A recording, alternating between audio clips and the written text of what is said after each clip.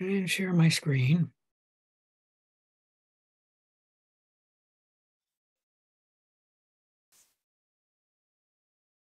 All right, today is March 7th, and we're getting close to the end of the term. This is our last week, and we'll have lecture this week, both on Tuesday and Thursday, but there is no lab this week. Any questions about any of that?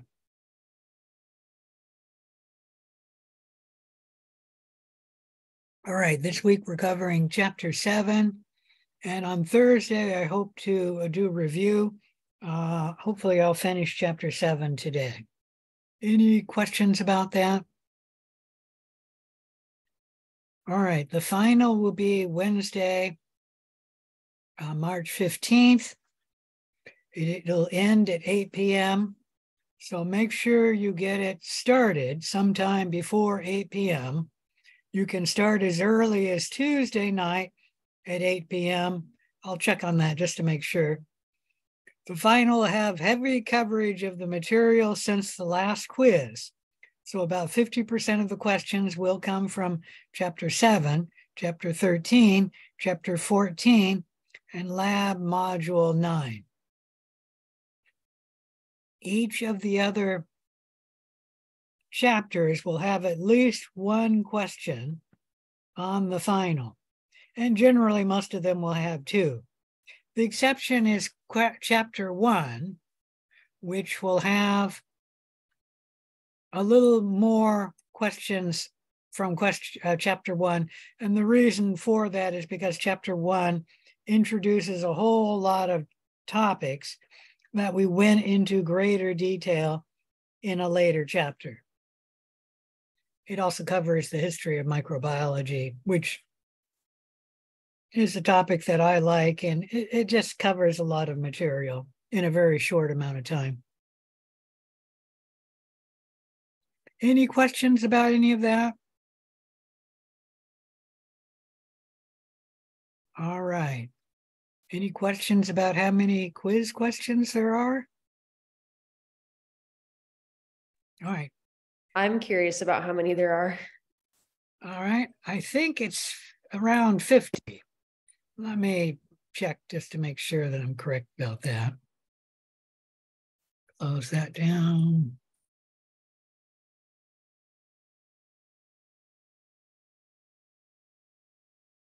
You'd think I would remember, but I actually don't. Like I said, I'm an absent-minded professor. There will be two parts, a final A, which you do not need Respondus Lockdown Browser.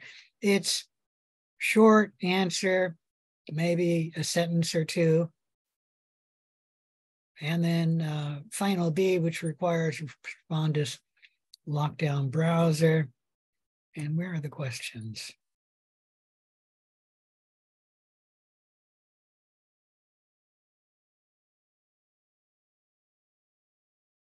Getting to it. I didn't see where that was on there.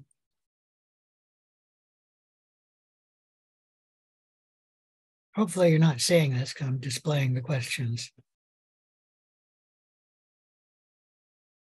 That still doesn't show it to me. I'm not sure where I got the numbers. It's got to be someplace in here. I'm not finding it. Oh, I found it. It's 45 on the Respondus one. Oh, Respondus. Okay, thank you.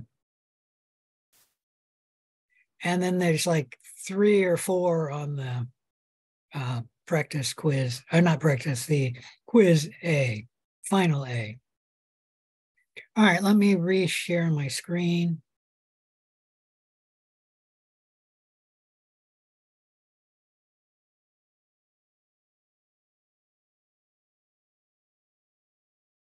And let's go to, well, let me see. I don't think we finished chapter 13.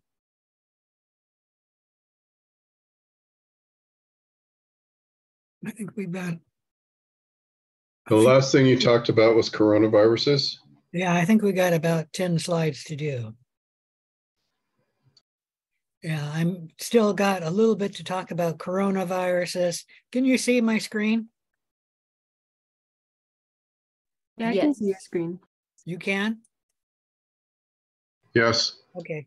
I didn't hear the first person. So let me script that. So I discussed coronaviruses. We still have a little bit more to talk about them, but COVID-19 is also called severe acute respiratory syndrome coronavirus 2, or SARS CoV-2. And that name is so confusing and so close to SARS that even scientists do not call it severe acute respiratory syndrome coronavirus 2. Most people, including scientists, call it COVID-19. It is a virus which is closely related to bat coronaviruses, and it likely originated from bats. However, when they sequenced COVID-19, I'm talking about the original first COVID-19, it showed recombination of two different bat COVID-19 viruses and then a pangolin virus. Only about 10% of the virus genome comes from pangolin coronavirus. Pangolin is a spiny anteater, if you're wondering what a pangolin is. The pangolin codes for the spikes of coronavirus. And I don't know if I mentioned this last time. The picture that I have for the class, I thought was a cool picture, and I just chose it for the class long before COVID-19 ever appeared to the world. And it is a coronavirus, but it is not COVID-19 that I'm showing you. It is probably a coronavirus that causes the human cold. And that's what that is, the picture I selected for our class, which is appropriate because COVID-19 is now a worldwide pandemic. It's thought that pangolins may have been the intermediate that the virus went into and lived in before it spread to humans. So it probably came from bats, recombined in bats, and then it either recombined in with a pangolin coronavirus, or maybe it infected the pangolins and then recombined with a pangolin coronavirus there before spreading to humans. The primary transmission of coronavirus is from droplets from coughs and sneezes within a range of about 6 feet. However, it can come from just breathing, and it certainly can come from singing or talking. It may spread from indirect contact, meaning somebody could sneeze, I don't know, on their hands, touch a doorknob, somebody else can touch a doorknob, and then pick it up. If you pick it up on your hands, you have to inoculate the virus into a mucous membrane in your face. And coronavirus can spread that way, but it tends not to. It tends to spread directly from person to person, or, you know, when they sneeze into the air and then the other person breathes it in. And that's actually a good thing, because colds and flus, the primary way we get them is by picking them up on our hands, and then we inoculate ourselves.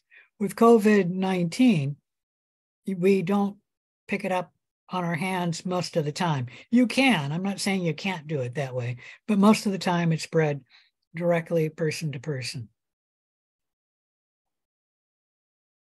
Coronavirus 19 can survive for 3 days on plastic or metal surfaces at room temperature, or a day on paper or cardboard. So when you're worried about getting the virus and you're getting mail, what you can do is either open the mail right away and then alcohol or sanitize your hands, or just let the mail sit for a day and then open the mail. Any questions about any of that? All right. The symptoms of COVID-19 are mostly flu-like. The runny nose and sneezing are less common than the flu, and shortness of breath and deaths are more common. Mortality increases with age, ill health of the patient. Mortality is more common in men than in women. It's more common in Blacks and Hispanics than whites and Asians. And they're not really sure why Blacks and Hispanics are more likely to get a severe coronavirus infection or die of it than whites and Asians. They don't know why that's the case. But that's actually seen in more than just the United States. The incubation period of COVID-19, it has to incubate 2 to 14 days from first exposure to when the patient first gets symptoms. However, about 50% of younger patients, I'm talking about children and young adults, will be asymptomatic.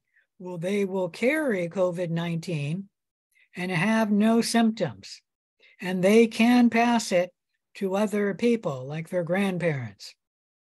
And then their grandparents get it and it kills them.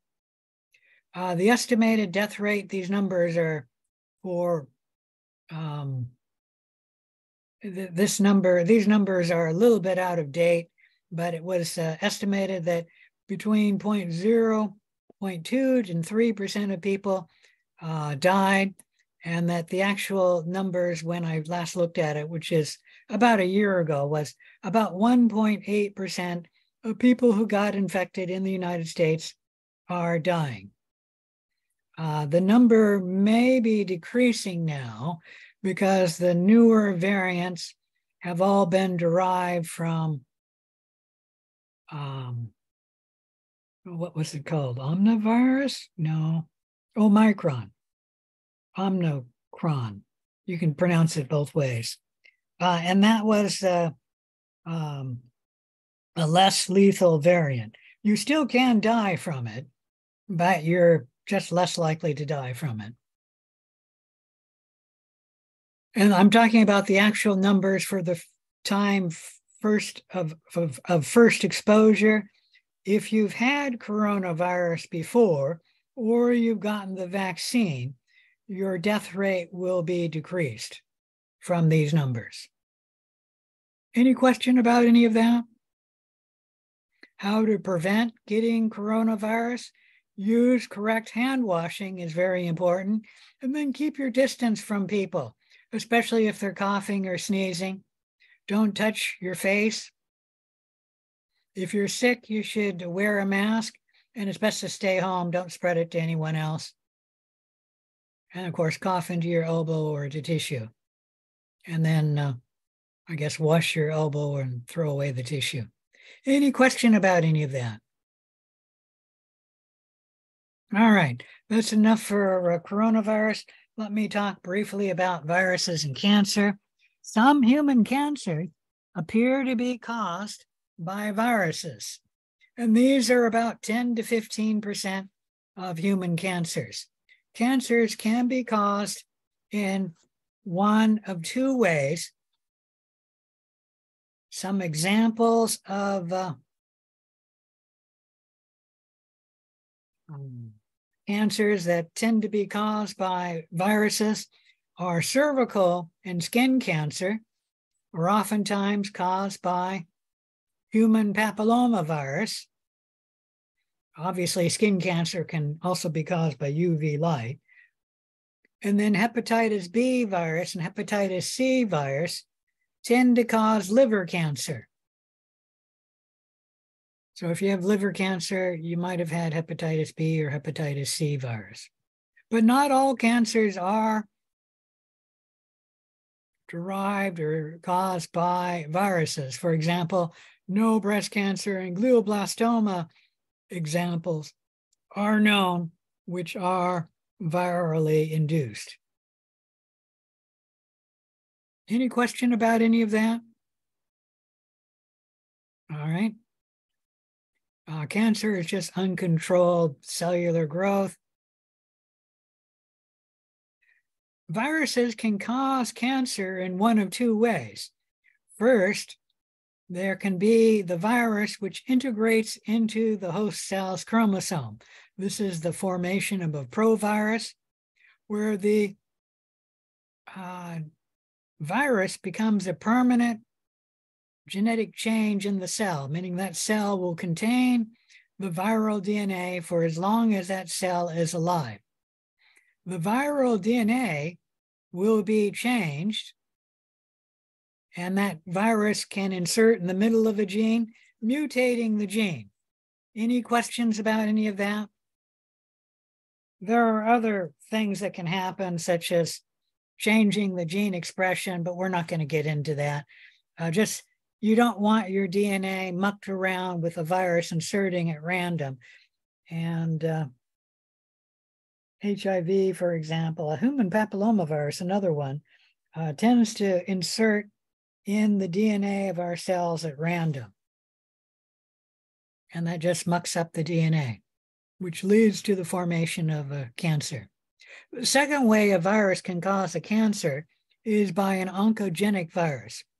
An oncogenic virus carries a gene that we call an oncogene. This gene is a mutated form of a normal cellular gene involved in cell growth. And it's mutated so that the gene, instead of causing normal cell growth, tends to cause uncontrolled growth. So the oncogene helps transform the normal cell into a cancer cell. This gene can be transferred by an oncogenic virus. And then on top of that, if the oncogenic virus inserts into our DNA, that would, make it 2 times more likely that the virus will cause cancer, because it's inserting into our DNA, mucking up the DNA, and it's carrying an oncogene. Any question about any of that? So once again, an oncogene is a gene that controls cellular growth, meaning it causes the cell to grow uncontrollably. Any question? All right, so those are the 2 ways that viruses can cause cancer.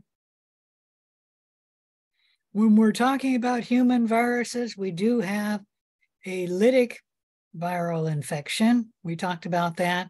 And we talked about a budding viral infection. There's also, actually, we haven't talked about a budding viral infection. I'll get to it, I think.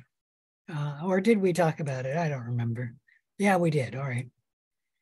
There's also a latent viral infection. A latent viral infection is a virus which infects a host cell, and while the virus is active and replicating, it is not latent. But then the virus can stop replicating, stop causing symptoms in the patient, and then just sort of hide out in the patient, not causing any disease. And this we call a latent viral infection, where the virus goes latent. The virus is inactive. The patient will be asymptomatic. It can last for a long period of time. While the virus remains in latency, it does not cause disease. And then the virus can come out of latency, start replicating, and cause disease. 2 examples of a latent virus are the cold sores, which when it's replicating, you have the cold sore, and then it goes latent, and then a year or several years later, you get another cold sore where the virus came out of latency. And that's caused by herpes simplex virus type 1. Now, the reason why it's called the cold sore is there's usually a stressor that causes the virus to come out of latency. And frequently the stressor is a cold. and then you get the cold sore. Any question about that? A second example of a latent virus is when the patient comes down with shingles. Initially, when the virus first infected the patient will get the disease we call chickenpox. And that usually happens in childhood. And then the virus goes latent, and it usually doesn't come out again for decades later. Usually when the child is grown up and is now an elderly grandparent, and the grandparent can get shingles. Okay. It's thought that the stressor for shingles might be that the patient's immune system weakens.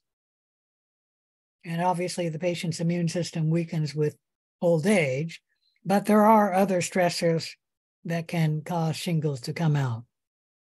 Any question about any of that?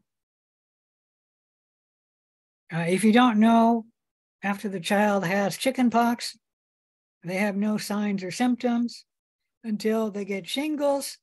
And of the children who, or any adult, I guess, that got chickenpox, about, let me see if I remember right, 15% up to as many as 25% of the patient will get shingles.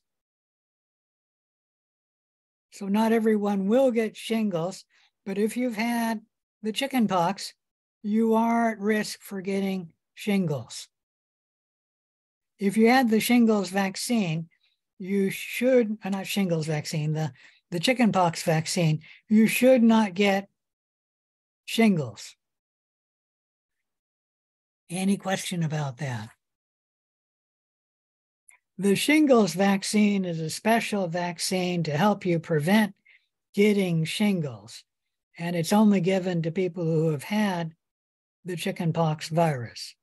So if you've had the chickenpox vaccine, I don't think they give you the shingles vaccine, but I'm not an expert on that, so I could be wrong. Any question about any of that? All right, there are persistent viral infections, and what they are is similar to a budding virus, except they don't bud. They are a naked virus, which grows generally at low numbers in a patient, and then they leave the cell in a cell vesicle. They cause a persistent viral infection where the disease starts very mildly and the disease processes occurs over a long period of time, generally building up and getting worse with time. The virus, if it's a persistent viral infection, is never cleared by the host immune system. It may be fatal. An example of this would be AIDS virus, HIV. Many persistent viral infections can be tolerated, like cytomegalovirus, varicella zoster, which is the chickenpox virus. My mother had this where she never got rid of the shingles. So she had shingles for the rest of her life when she first had shingles. Fortunately, she only lived, I don't know, maybe 4 years after getting the shingles.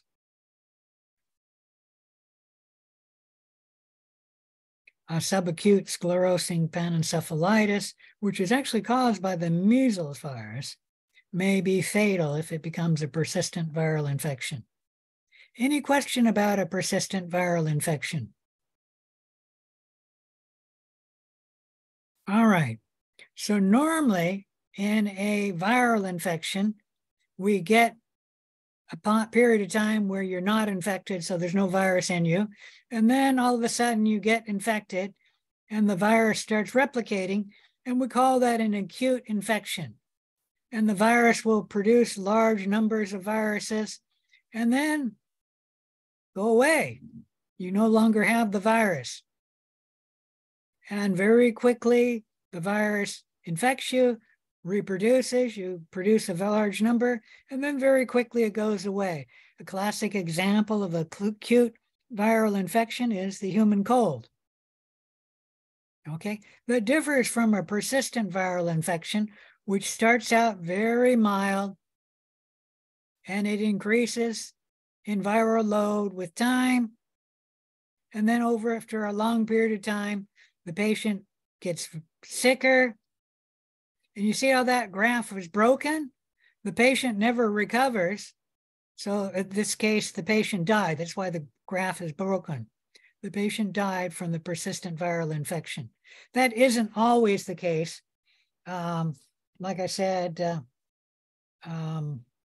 cytomegalovirus can be a persistent viral infection, and the patient tolerates it, and it never blooms like that. It never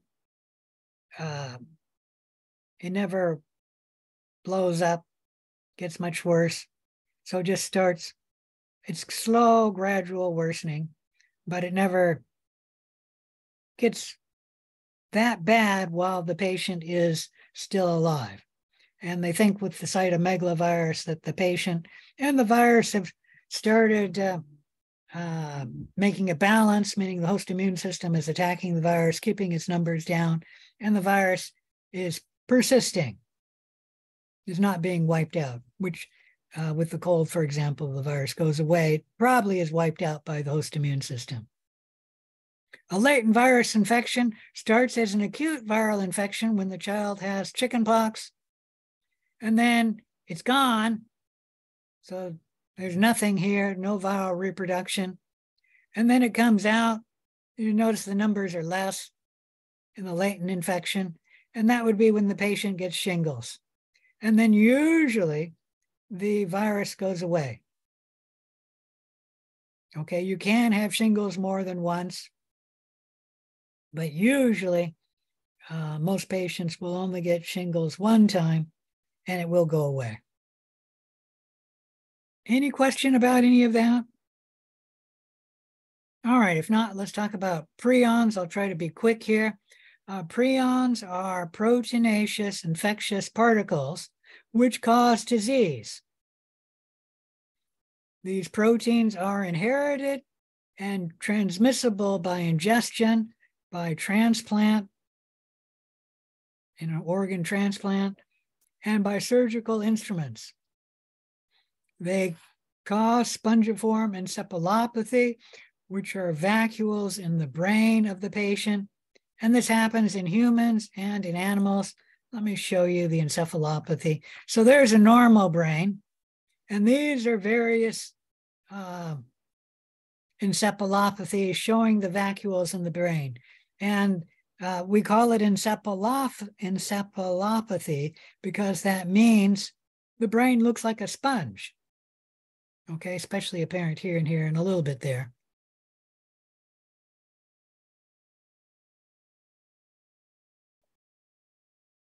In animals,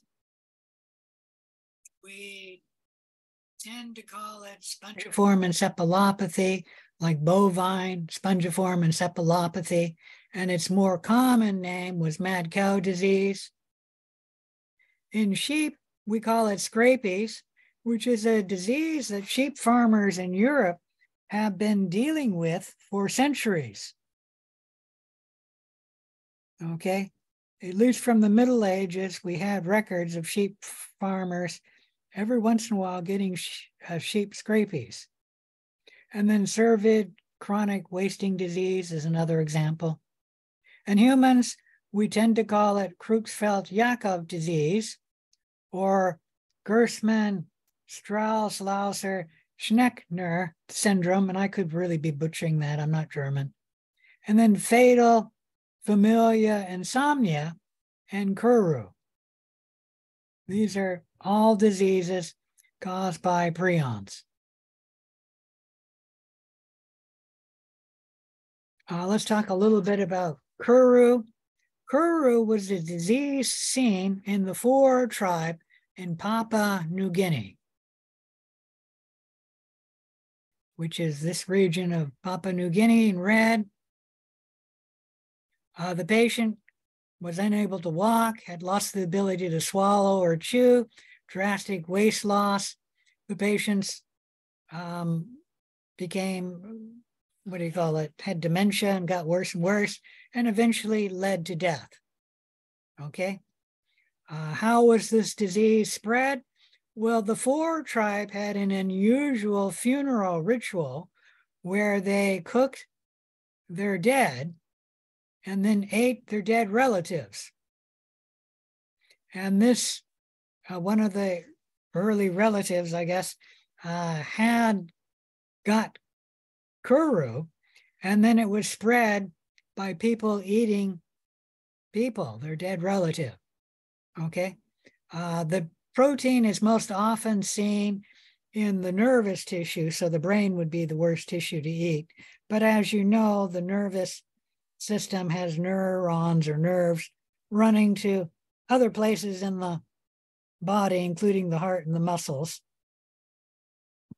But the brain and the spinal cord would be the worst part to eat. Fortunately, women in Papua New Guinea in the Four tribe noticed that kuru was happening in their children as well as among themselves.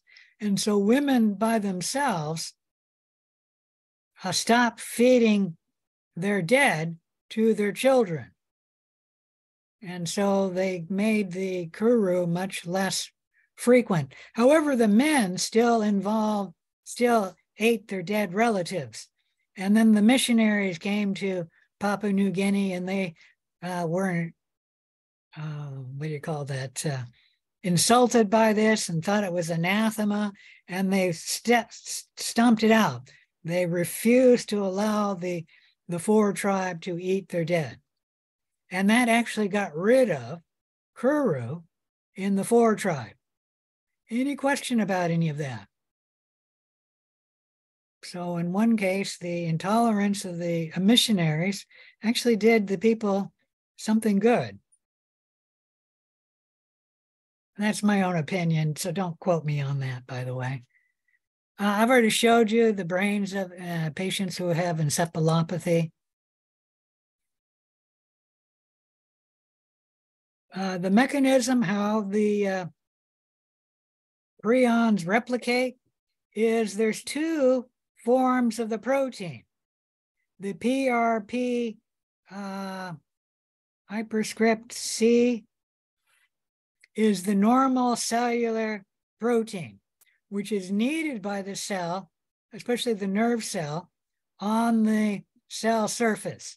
So it's a normal protein on the surface of a cell. The other form of the protein is PRP, what do you call that? Not hyperscript, but superscript SC. And this is the Scrapes form of the protein or the prion form of the protein. Okay, how the prion protein replicates itself is the prion protein, I guess I jumped ahead a little bit. We'll go on with it. The prion protein comes up to the normal protein, the PRPC form, and then induces it to fold into the prion form, the PRPSC form, meaning the cell now will have two prion proteins in it. And let me state that the PRPSC form is the same amino acid sequence as the PRPC form. The only difference is the folding pattern of the protein. The two proteins, the C form and the SC form, are in a different folding pattern.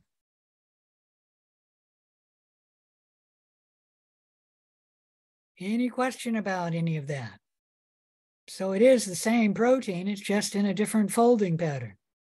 Anyways, the cell will notice it doesn't have enough of the normal protein, the C form, and so it'll translate more. But the trouble is that cell has two copies of the prion form, and if either one of them comes up to the C form, it'll make more Scrapes protein. And then the Scrapes protein accumulates in the nerve cell, such as accumulating in the brain cell, start forming plaques, encephalopathy, and then cell death will eventually occur. Any question about any of that? So that is how a prion can cause disease. And like I said, you can get the SC form, the prion form, from eating it or from getting injected into a patient or surgically transplanted, like on the surgical blades, or if you're given an organ transplant, you can get the prion protein in you. I'm not sure how the prion protein moves around. Like if you had a heart transplant, how does the prion protein move around? The prion protein must move around because the patient gets a prion disease, meaning it gets to the brain. So the prion protein must move around. I don't know how that happens, but it must. All right, any question about prions? If not, let's talk briefly about plant viruses and viroids. Plant viruses resemble animal viruses in many ways because plant diseases that are of economic importance to crops, like diseases among beans, corn, sugarcane, potatoes, because of the tough cell wall of the plants, the plant viruses typically enter the plant cell via a wound in the plant, such as being eaten by an insect or a nematode, or by a fungal infection, damaging the plant.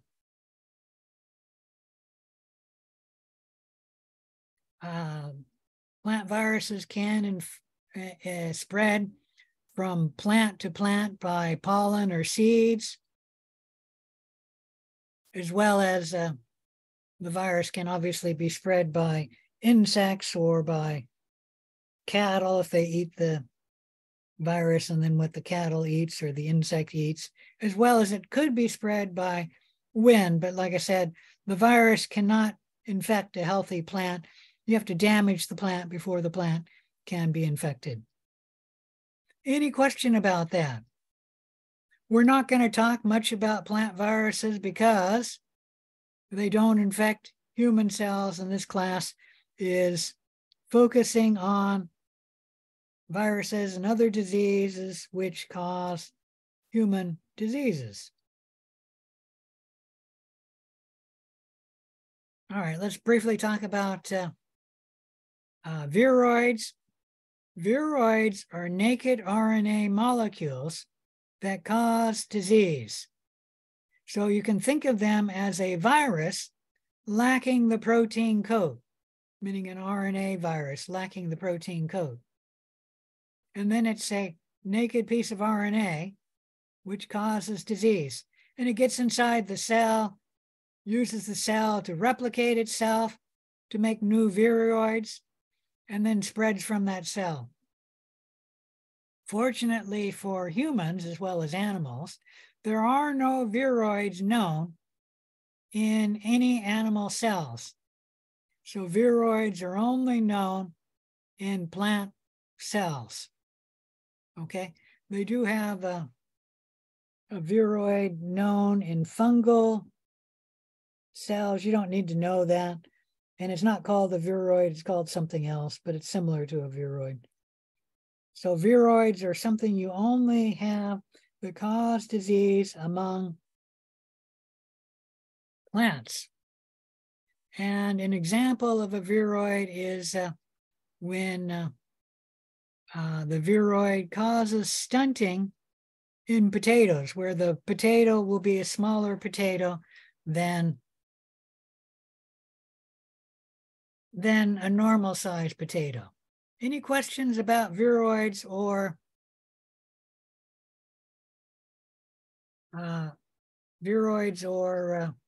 viruses?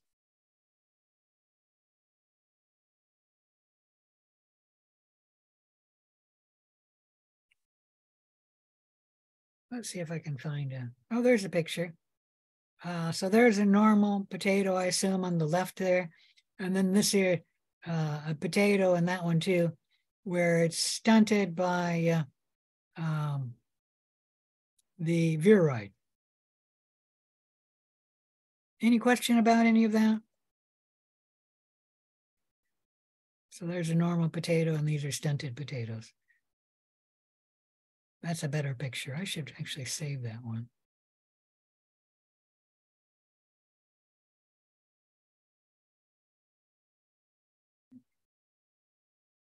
All right. If there's no questions about that, let's move on to chapter 7. Whoops, let's go on there.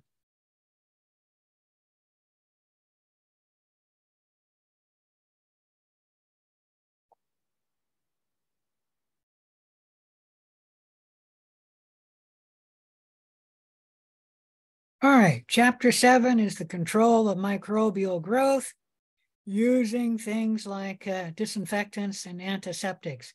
This is a topic that students have an easier time with, which is one reason why I have it at the end of the term, because most of you kind of already know at least the background for this topic.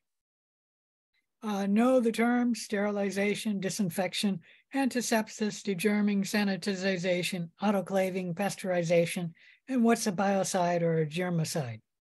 Be able to discuss the factors that influence microbial death rates. 3, be able to discuss the 3 main ways in which an antimicrobial agent kills or inhibits bacterial cell growth. 4, understand the various types of disinfectants and how they work. And 5, understand the relative resistance of the major microbial groups to antimicrobial agents. Any question about what we're going to be doing? All right, let me blow this slide up. The microbial death rate is shown here or there, and bacterial populations tend to die at a constant logarithmic rate when they're heated or treated with an antimicrobial chemical, meaning that we have 1 log killing per unit of time. So that means that if we have a population of 1 million cells, 90% of those cells will die upon exposure to the antimicrobial agent in 1 unit of time or 1 minute. And then 90% of those will die after 2 minutes. Any question about any of that? So if we had 1 million cells, after 1 minute, we only have 100,000 cells. After 2 minutes, we'd only have 10,000 cells. And then et cetera, down to 6 minutes where our 1 million cells will be down to 1 cell. That is a constant log decrease. And we like to graph it on a log scale over an arithmetic time scale, because then we have a straight line, a log decrease, y equals mx plus b. If we were to graph it on an arithmetic scale, the graph would go like this and then start to plateau out. It would eventually come down to 0, like someplace down here would 6 minutes, it would be close to 0. You're at 1 cell right there. Any question about any of that? So the main point here is for more cells, you need more time to kill off all of those cells. That's the main point of this, as well as that the death rate happens logarithmically at a constant rate.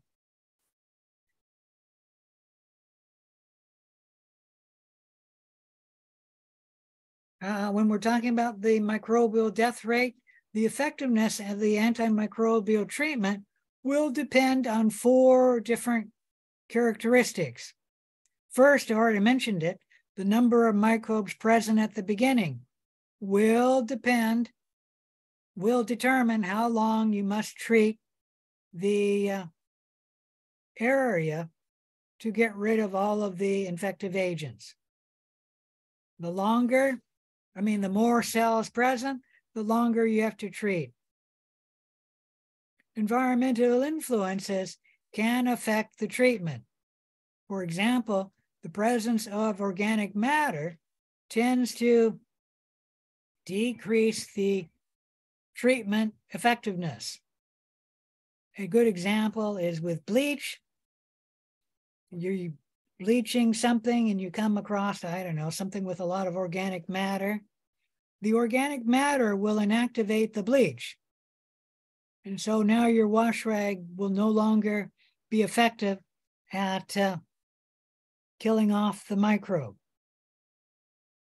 Oftentimes, hospital specimens will have organic matter around them. And so you have to remember that the presence of organic matter may inactivate your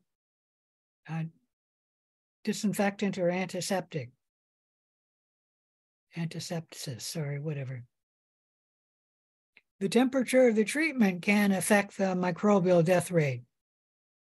Generally speaking, the higher the temperature, the better the cell killing, meaning the less time you need to treat the cells for. The presence of biofilms can also affect the microbial death rate. If the cell is inside of a biofilm, it will be much more difficult to kill.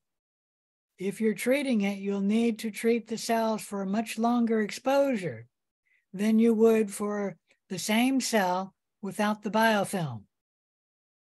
Any questions about any of that? The time of exposure will affect the microbial death rate. Generally, with more cells, you need a longer time of exposure, and we already talked about that. And then there's microbial characteristics that can affect the microbial death rate. For example, Mycobacterium has lipids in its cell wall. And so if you're treating the cells with an aqueous disinfectant, meaning a disinfectant that dissolves in water, that disinfectant may not get inside the cell and kill the cell. So you'll have a harder time killing the cells because the mycolic acid of Mycobacterium is protecting the cells.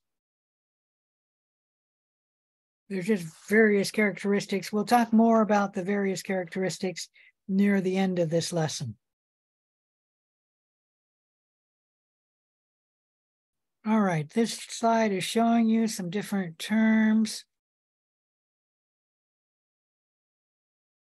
You know what sterilization is: the destruction and removal of all forms of microbial life, including endospores.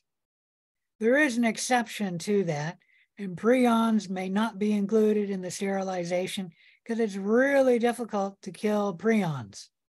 I never mentioned that, but to kill prions, you need to heat the prions to around 1,000 degrees Fahrenheit, or maybe it's 1,000 degrees Celsius, which is really, really hot. And we don't quite understand why is that prion protein so resistant to treatment, such as heat. You actually have to start charring the bacteria cells to kill off the prion.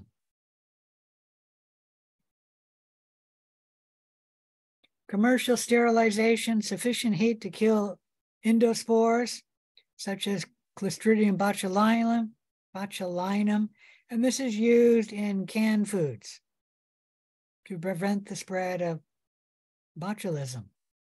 Disinfection is the destructive of vegetative pathogens by a chemical.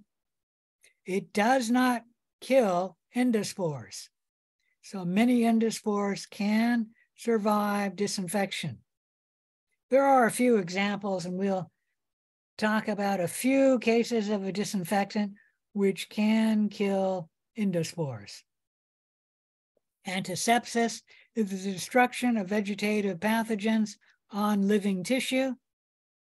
Usually, this is a chemical, and the antiseptic chemical is less harsh and I guess a little less efficient at killing than a disinfectant. Bleach is something that we mostly use as a disinfectant. And then iodine is an example of an agent we use as an antiseptic. Degerming is just the removal of microbes from a limited area, such as when you alcohol the skin before giving an injection. We're not really applying an antiseptic there. Alcohol is too weak to be an antiseptic. But we are applying a degerming agent, and that decreases the bacteria in the area we're going to inject, but it does not remove all of them. And then sanitization, treatment intended to lower microbes to safe levels, such as when treating eating utensils or eating plates, and that's usually done in the restaurant industry. Any question about any of that? All right. A biocide or a germicide is a substance that kills microbes. It may not kill endospores, and certainly doesn't kill prions, but it does kill other microbes like bacteria, fungi. Bactericides is an agent that kills bacteria. Fungicides, an agent that kills fungus. Virucides is an agent which inactivates a virus. Any question about any of that? Bacteriostasis is the inhibiting the growth of the microbe, but that does not kill the microbe. It just prevents its growth. Once you remove the biostatic agent, growth might resume. When we talked about this bacteriostasis with antibiotics, if there is an antibiotic which is bacteriostatic, it will prevent the growth of the microbe, and it's relying on the host immune system to remove the microbes because the antibiotic will not. Any question about any of that? And there are bacteriostatic chemicals as well. I can't think of one off the top of my head, but there are bacteriostatic chemicals. The most common examples would be a bacteriostatic antibiotic, and I don't know of any, but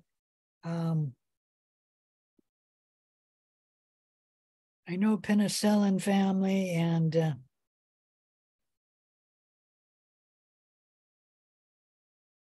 cytomyxin B is two examples which are bactericidal, but I actually don't know of any antibiotics off the top of my head which are bacteriostatic. Any question about any of that? And I don't know of any chemicals that are bacteriostatic either.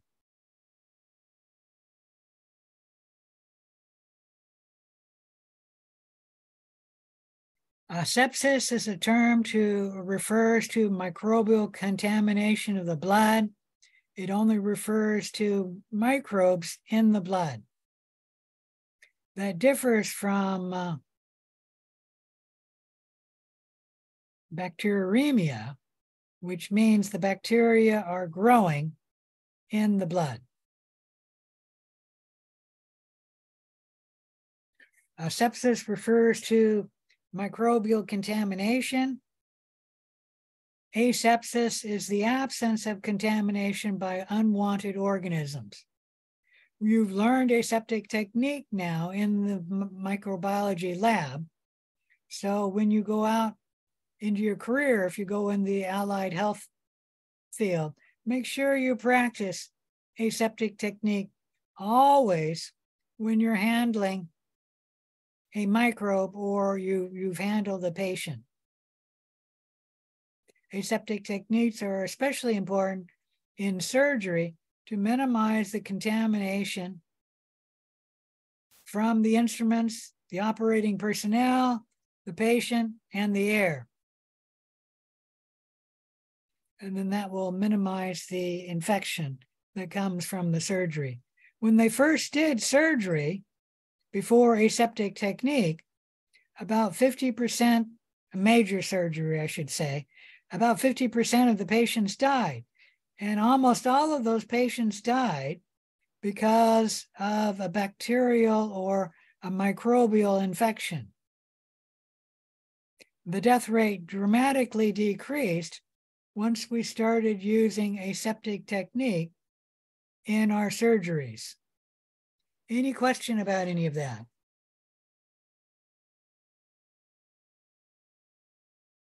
All right, if there's no questions, let's move on to another topic, the action of microbial control agents. Antimicrobial agents kill or inhibit microbes by one of three ways. You can alter the membrane permeability, such as damaging the plasma membrane, either the lipids or the proteins of the plasma membrane, and then causing the contents of the cell to escape the cell, leading to the cell's death. Polymyxin B is an agent, it's an antibiotic that damages cells this way.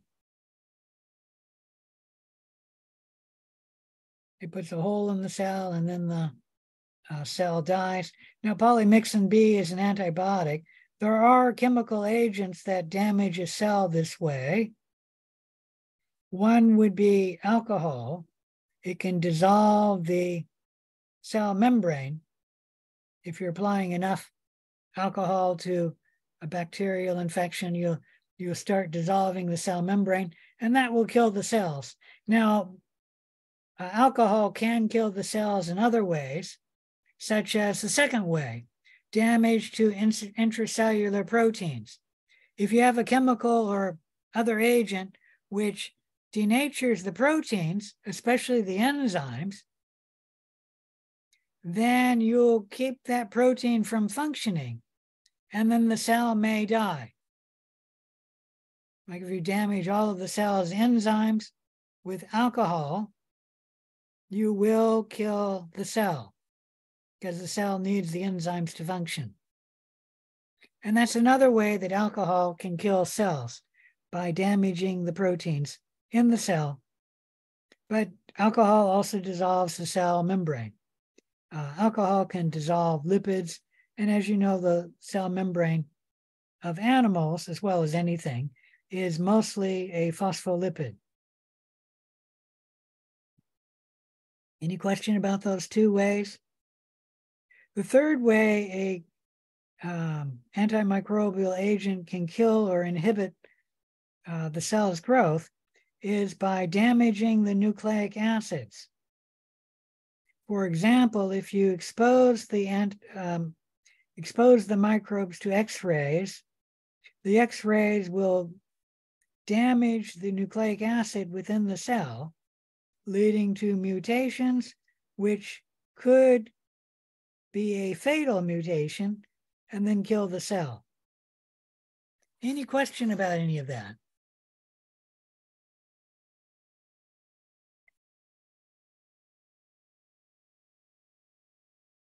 Oh, here's another antibiotic which actually damages proteins. And is that the protein part? Well, it's a peptide. Penicillin and all members of the penicillin family get in the crosslinks of the peptides and prevent the crosslinks from forming, which can lead to death of the cell. Any question about any of that? And penicillin G targets the disulfide bridges. Is that right? Actually, that's not right.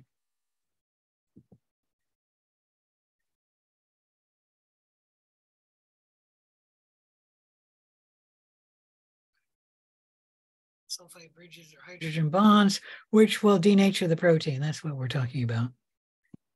All right, if there's no questions, let's move on. Let's talk about the physical methods of controlling microbes.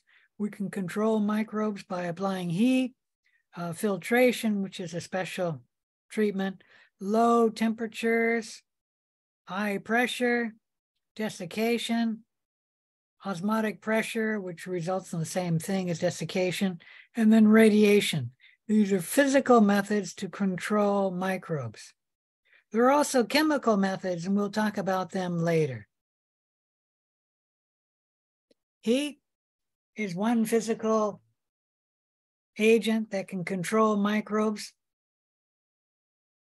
All methods of heating kills microorganisms by denaturing proteins and enzymes, though if you apply a high enough heat, such as flaming or incineration, you actually turn the cells into char.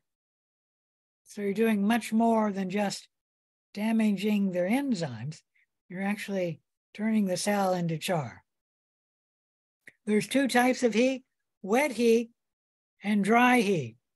Wet heat would be like boiling something.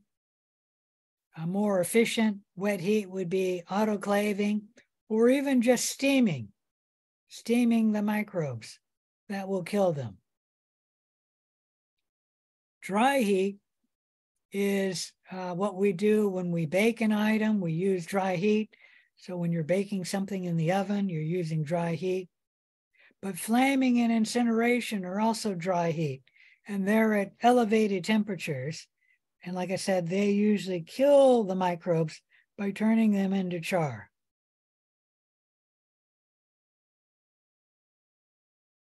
All right, moist heat is like putting something in boiling water.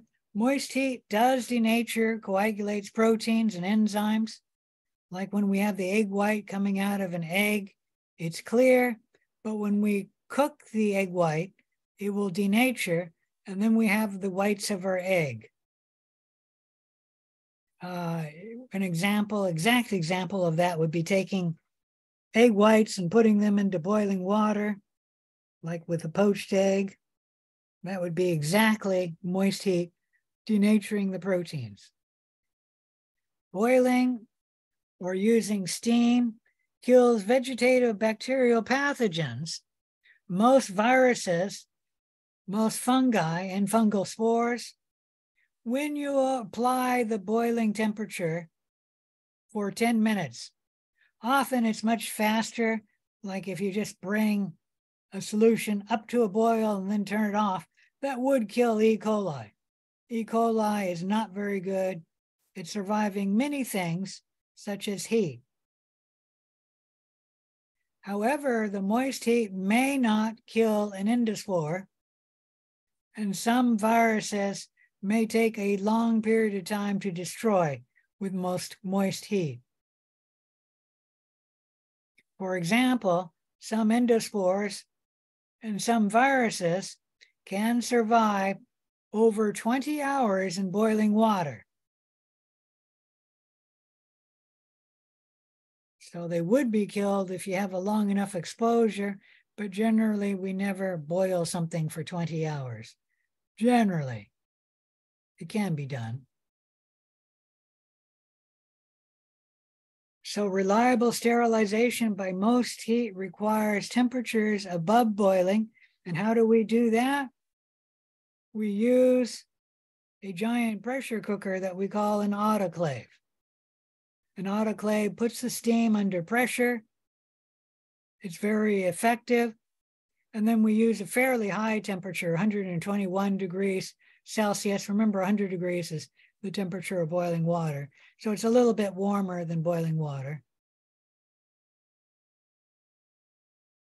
And with that temperature, we get sterilization, at least of microbes. after 15 minutes in the autoclave at 121 degrees and 15 pounds per square inch.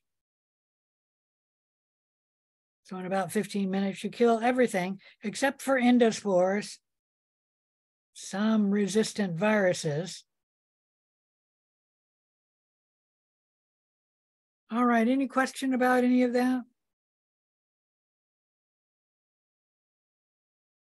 All right, Louis Pasteur developed pasteurization, which is treating something that's usually a liquid, although you can use it with a gas or a solid, treating the substance with a high enough temperature for a short period of time where the virus, not the virus, the treatment kills most microbes, but not all microbes. And this we call pasteurization. Mild heating, sufficient to kill organisms that cause disease or spoilage, but it does not kill all microbes. There's a problem with this, and that is if we have an organism which is thermoduric, meaning heat resistant, it can survive pasteurization to go on and cause disease. But the thermoduric organisms are unlikely to cause disease, or even for that matter, spoilage, at least in the common units, common substances, which are subject to pasteurization. And that would be mainly milk and beer and other liquids. But pasteurization can happen to other substances. A pasteurization has two treatments. You can treat the substance you're wanting to pasteurize. You can treat it to 63 degrees Celsius for 30 minutes. Or in the American industry, you can treat it to 72 degrees Celsius for 15 seconds. And in the American industry, most pasteurization happens with the latter, 72 degrees Celsius for 15 seconds. For example, most milk is treated that way. Any question about pasteurization? Like I said, it was a process started by Louis Pasteur, and he actually invented it to prevent beer from getting a microbe to grow in it, and then that microbe makes the beer less desirable. And so the beer industry went to Louis Pasteur and said, "Can you help us?" And he did. He found that microbes get into things from the air just by dropping out of the air.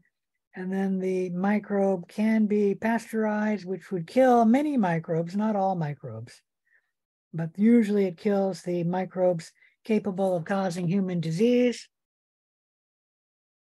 And like I said, there's two treatments that pasteurization can have. There's a third treatment, which is not pasteurization. It is actually sterilizing the milk. So milk can be sterilized if you heat it to 140 degrees Celsius for around 1 second. And this is called ultra high temperature milk, or UHT milk. This milk can stay in the store, enclosed in its container for months, probably for years before it'll spoil. That is not true for pasteurized milk, because pasteurized milk does not kill all microbes in it. It does not kill some non-human pathogens, but it does kill, or at least tend to kill, human pathogens. Any question about any of that? So ultra high temperature milk is not pasteurization. Treatment of a substance such as milk at 63 degrees Celsius for 30 seconds or 72 degrees Celsius for 15 seconds is pasteurization.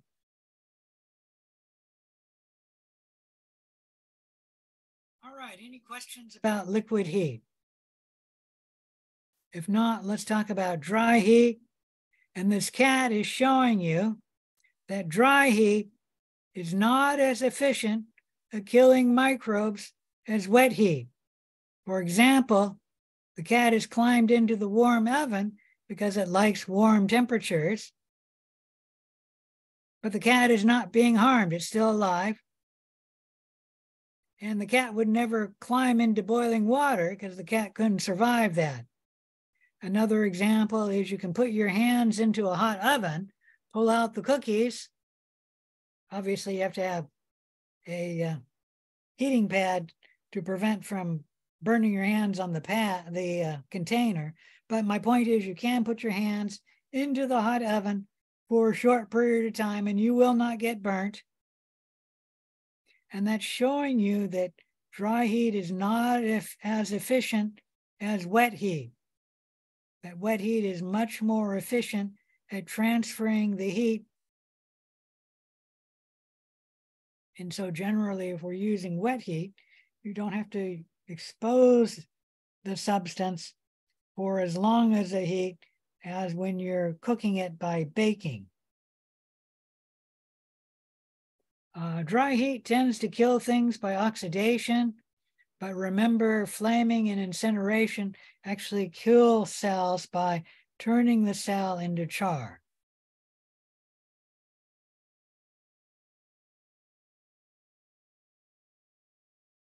So which method is more efficient with regard to time at killing cells?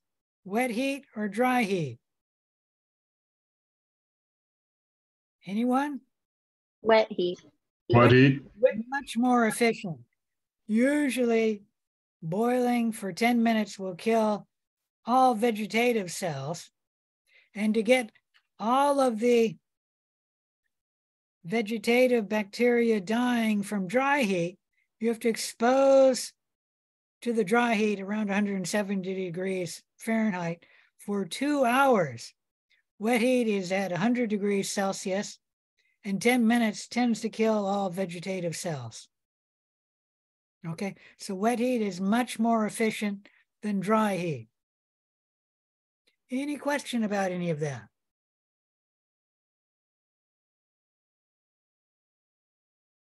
All right, filtration is when we take a liquid or a gas and we pass it through a filter, and then the sterile substance that goes through the filter will be sterile, meaning the substance that goes through the filter will be sterile.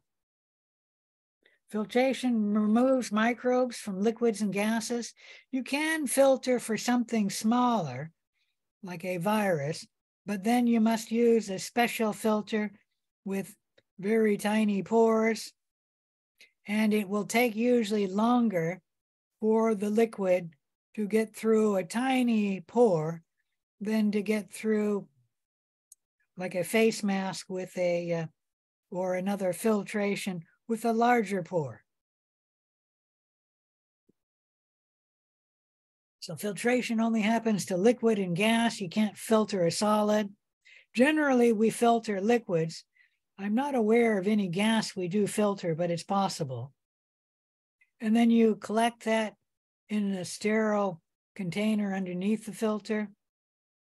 And then you cap that, and what's inside the container is now sterile, at least with vegetative cells. Filtration usually stops endospores. So it does sterilize for endospores as well. The exception would be if you used a really large pore and you're filtering cells that have very small bacteriophages. Filtration is often used for liquids that we do not want to alter the taste, the texture, or the nutrients of the liquid. Like Coors beer, if you don't know, tastes different than most other beers because most beers are pasteurized, and Coors is treated by a filter, meaning the beer is sterilized by a filter, and then the can is sealed, or the liquid is put into a can, I guess, and then the can is sealed, and the can will not have the microbes because of filtration. Some juices are filtered instead of heated, and that's generally to preserve the flavor and the looks. Most vaccines are actually filtered by filtration. We don't apply harsh chemical agents and radiation to vaccines because you can disrupt the chemical bonds in the vaccine, and then the vaccine would no longer work, at least those with disrupted bonds. Anyone have a question? Milk is a product and beer are products. Milk is usually not filtered. Beer and juice may be filtered. Milk is usually not filtered because the large proteins and the lipids in milk will clog the filter. All right, this will be our last time we talk about, and then we will continue with this next time. Low temperatures do not usually kill the microbe, but they prevent the microbe from growing. So it inhibits microbial growth. This could be refrigeration temperature between 0 and 7 degrees, slowing the metabolic rate of most microbes.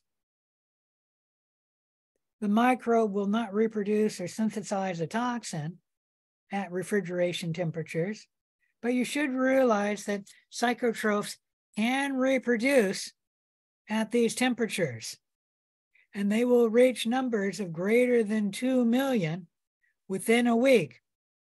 And that's why when you treat a food by boiling or something like that, you can keep it for a week, but after a week, you should throw it out. And that's because the psychotrophs can grow in it. Freezing will stop the metabolic activity. It may not kill all bacteria. In fact, about 50% of the bacteria in a population can survive freezing and then thawing, but about 50% of the cells will die. I'm talking about bacteria cells. How freezing kills cells is it forms ice crystals, which can kill some bacteria, and it does kill all parasitic species, meaning like all parasitic eukaryotic worms will be killed by freezing. This is freezing in your home freezer, by the way. Quick freezing and liquid nitrogen does not kill most cells because quick freezing and liquid nitrogen does not allow the water to form ice crystals. And without forming the ice crystals, you don't kill the cell. So the ice crystals are actually killing the cell, probably by ripping a hole in the cell. Any question about any of that? If not, I'm going to stop here. And if there's no questions, I'm not going to show up for the lab because there is no lab this week. All right, I'll see you on Thursday. Oops, wrong one.